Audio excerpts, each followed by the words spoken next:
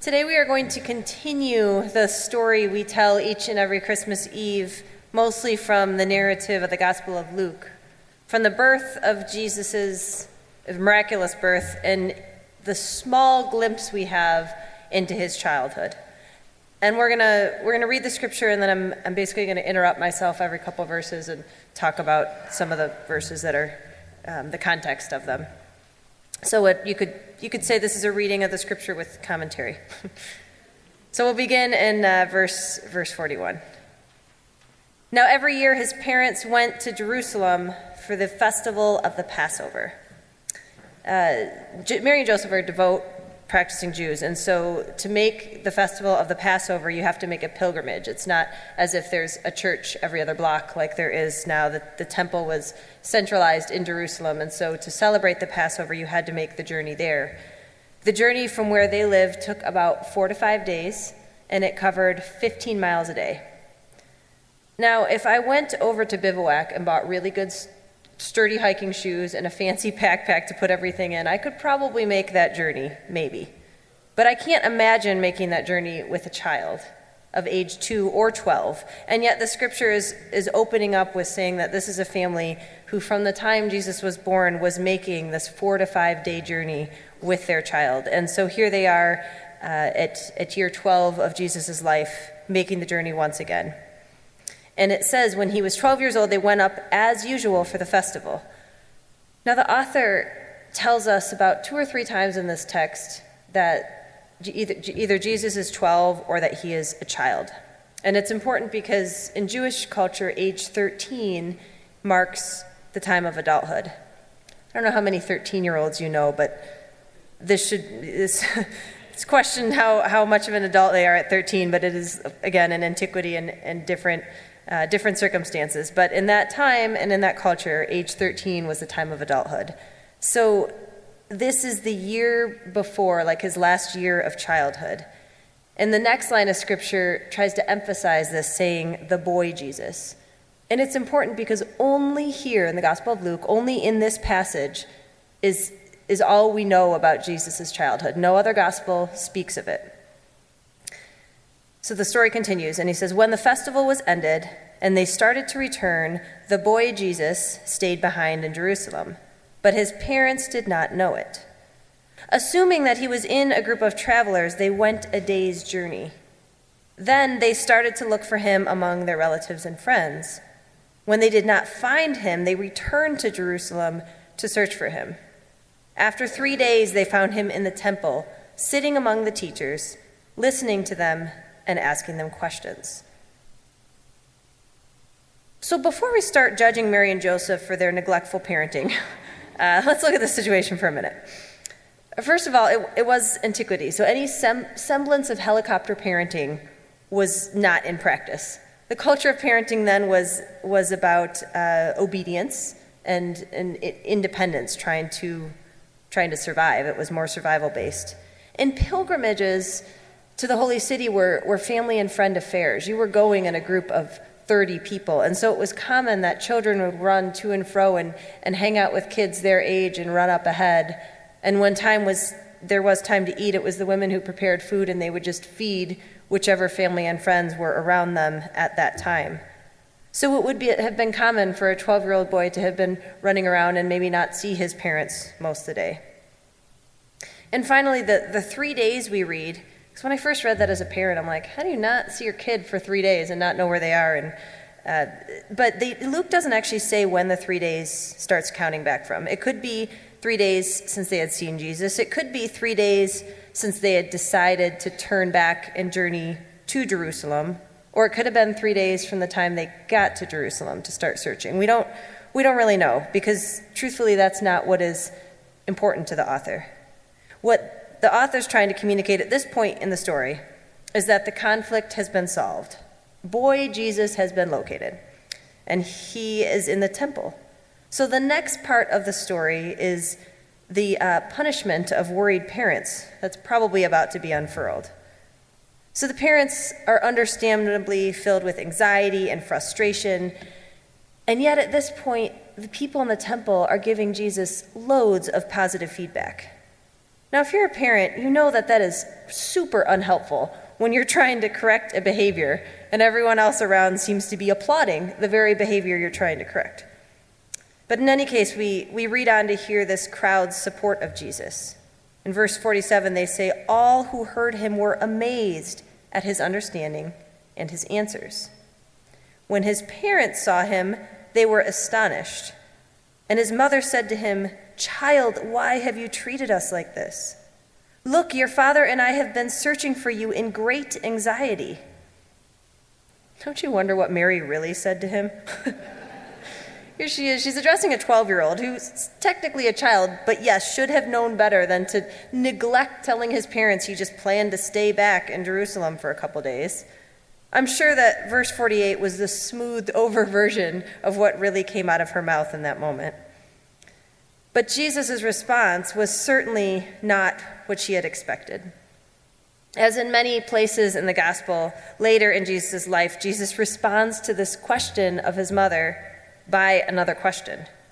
He said to them, "Why were you searching for me? Did you not know that I must be at my Father's house?" Wow. It sounds like the moody response of a pre-adolescent if I ever heard one. And also, as Joseph, Mary has just referred to Joseph as Jesus' father. She said, "Your father and I have been searching for you." So what a zinger this comment must have been to Joseph to hear, "Did you not know I must have been at my Father's house?" Ouch.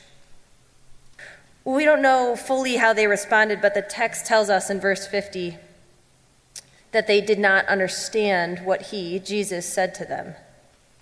Then he went down with them and came to Nazareth and was obedient to them. His mother treasured all these things in her heart. That phrase is used often in Luke as Mary is a mother to this baby Jesus and now boy Jesus. This phrase, treasured in her heart, is not as we might hear it. It's not like this awesome scrapbook moment that Mary is just holding on to dearly and tucking away.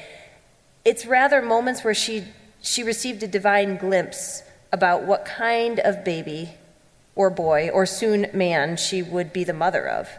And so every time the scripture tells us she treasured this in her heart, it's telling us that there is a sign that this boy, her boy, she would sooner than later have to relinquish to God. And so the story ends with the most generic conclusion of Jesus' life from age 12 to 30. This is all we get in our scriptures about what happened. It's summed up as, "And Jesus increased in wisdom and in years, and in divine and human favor." That's it. This is one of my favorite stories in the entire Bible because we get a glimpse not only as to what Jesus' childhood might have been like, but we also get a glimpse into the incredible struggle it must have been to be Mary, to have the task of carrying and raising and then relinquishing her miraculous, beloved firstborn son. Here on the heels of Christmas, we hear a story that is so ordinary, so human, so relatable to our own. After the adoring shepherds and the singing angel and the wise magi that brought really expensive gifts, after a dramatic birth in a stable, things seem remarkably normal. The 12-year-old boy disobeys his parents. The parents had a "what are we going to do with him" conversation. He challenges his parents. He talks back. He probably rolled his eyes. He is proclaiming desires and expectations for his life that deviate from the desires and expectations that his parents have for him. Well, that sounds a great deal like parenting to me. Mary, as a young mother, had made it through nursing and weaning and the terrible twos, and now she has entered into the realm of adolescence.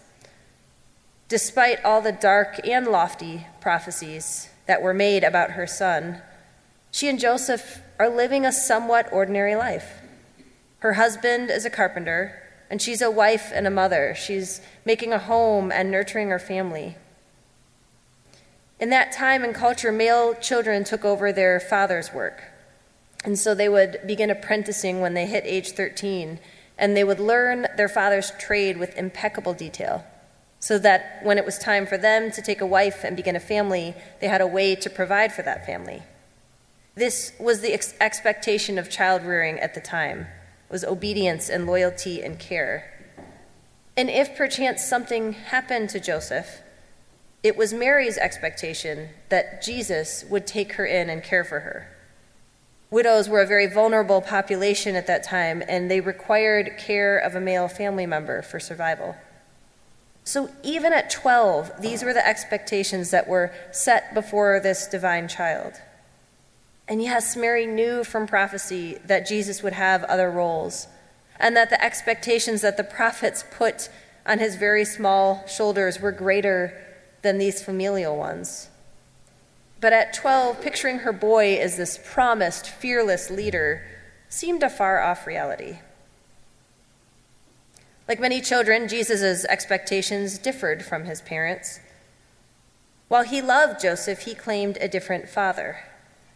He was raised in this practicing Jewish family, and so he had become accustomed to hearing the scriptures read at festivals. He had sat on the floor and listened to the teaching of the rabbis before. His expectations were not about carpentry, but rather about religion. He wanted to become a rabbi, to teach, to interpret, to fulfill this Jewish law in a way that had never been done before. He would go on to fulfill this law and to teach in a way that upset most of the leaders of this system. He knew as a son of Mary and Joseph that they had their expectations too, that he should be obedient, maybe even humor Joseph a bit and learn this carpentry trade. But all the while, those expectations were subverted to his greater calling, to his father as God, not as carpenter. His expectations were far bigger than what Nazareth could hold. And it's a familiar story, is it not? When your hopes and dreams for your children aren't the same that they hold for themselves. When they desire the life of an artist or a musician over the life of an investment banker. When they desire independence and have no interest in partnering or having children. Like Mary, we might ask, "Child, why have you treated me in this way?" Whenever our expectations fall short or they're not met, we ask this question, whether you're a parent or not. We ask it in our families, we ask it to God, we ask it to our systems of employment. Why have you treated me in this way? Because shattered expectations are really hard. In the pieces of those shattered expectations, however, God presents us with new expectations, ones we could never have imagined, expectations that exceed the ones we began with. And sometimes we are so hurt and so blinded, it is difficult to see that God is staking his claim and proclaiming a different set of expectations that will actually transform our lives for the better. We might be throwing up our hands or living in anxiety or completely exasperated like Mary and Joseph, but God is patiently planting our souls with opportunities and expectations that cannot be held in Nazareth or Ann Arbor or Saline or Dexter. When our expectations are shattered, sometimes it's because God is planted to go far beyond those expectations. As a mom, this was really helpful for me the week after Christmas. Christmas, a time when parental expectations for correct behavior and manners runs at an all-time high. For those who don't know my kids, I've got twin boys. They're both 7. And one is a rule follower, and one is not. And I overheard the one who does not follow the rules as much explain it to a classmate at school. He didn't know I was listening, and standing behind him, and he turns to his friend and he says, "Yeah, my brother and I are twins, but we're really different. He sits and listens, and I jump off furniture." And the student nodded like this was a completely legitimate way to sum up the differences. But to his credit, it was a pretty accurate sum. These characteristics, they were there from the beginning. I remember it was a Tuesday, thankfully, and not a Sunday, but the kids were in the sanctuary with me, and Britton went up to the balcony for the first time. And I'm over here, and all of a sudden, I hear this clamor, and he had taken a Bible, not even the hymn though, the Bible, and thrown it over the balcony. It just narrowly missed that grand piano and clambered to the floor. And I turned to him and I said, "Why would you do that?" And he was telling me about one of those flyers that have books with wings that are like, books, reading opens your mind. So he was testing out this hypothesis that the book had wings. He was a little disappointed when it did not. Britton is the kid that brought the red balloon to the Christmas pageant one year and proceeded to bat it around like with the sheeps. Just the other day, after Children's Circle and all the kids go downstairs, Britton is laying face down underneath a pew, and Christopher Mullen and I had to pull him out by his ankles while the offering is starting to take him down to church school. Meanwhile, Jake has memorized the Lord's Prayer and is asking when he gets to go downstairs and visit his church school teachers. Most recently on Christmas Eve, it's angelic, magical night, and my family's sitting right here, and Britton has got his communion. They'd never taken communion before in church, or not that they could remember it. So he gets the grape juice passed out, and he turns to my dad, and what he thinks is a whisper, it says, "What is this stuff?" My dad's like, "It's grape juice. Wait, we'll all wait till your mom says to drink it, and we can all drink it together." Well, do you think he waited? No. He knocked that back like he was drinking other things, and he asked for another one immediately after. So managing my expectations over and above this child's assertions has left me as exasperated as Mary was that day with Joseph. She's left me in a way, not that I'm treasuring things in my heart, but in a way that I'm praying desperately for patience in parenting this willful child. The thing is, when your kids don't meet your expectations, sometimes it's because they're going to go beyond your expectations. At the beginning of December, many of you know Brian Connolly lost his wife. Mary passed away. And so at the house, I was baking cookies to take them over to Brian, and I suggested that the boys color pictures to try to teach them how we care for our church family. And to my joy, they were more than willing to color these pictures. So they selected these pictures and colored them carefully at the table. I told them how to spell Brian so that they could write a 2 and to sign their names on it. Well, they completed the task and scampered away from the table, leaving all the crayons and drawings there. And so when I went to clean them up, I picked up Britton's coloring page and found this. Written in gray crayon, and I don't know if you can see it, on the right-hand side are the letters, "You are not alone." I stopped very abruptly from cleaning up, and tears filled my eyes. Because in those words, written by my furniture-jumping boy, God had taken my shattered expectations of behavior and gone above and beyond with these words, unprovoked, written in love with a gray crayon. Friends, as you begin the work of letting go all that 2018 brought, as you pick up pieces of whatever shattered expectations lie about, remember in faith that Jesus came to claim his own set of expectations, and that those expectations go beyond our imaginations and transform our hearts and lives. May yours be transformed this day and into 2019. Amen.